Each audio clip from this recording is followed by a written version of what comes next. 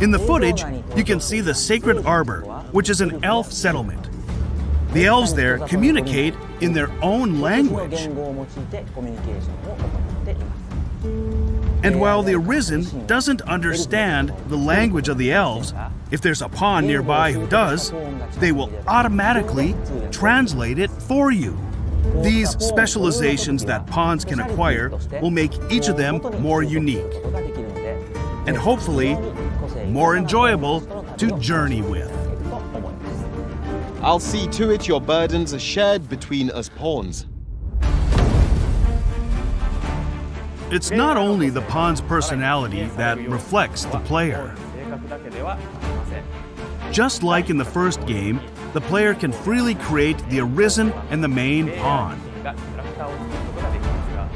However, we've used photogrammetry technology to increase photorealism,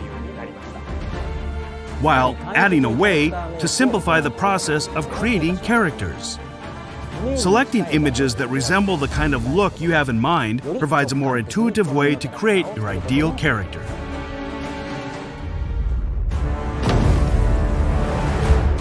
Now, I want to introduce the Trickster, a new vocation that's sure to bring something unique to your gameplay experience. Exclusive to the Arisen, the Trickster is a vocation that wields the censer and uses the smoke it produces to conjure illusions. By confusing the enemy into fighting themselves through illusions,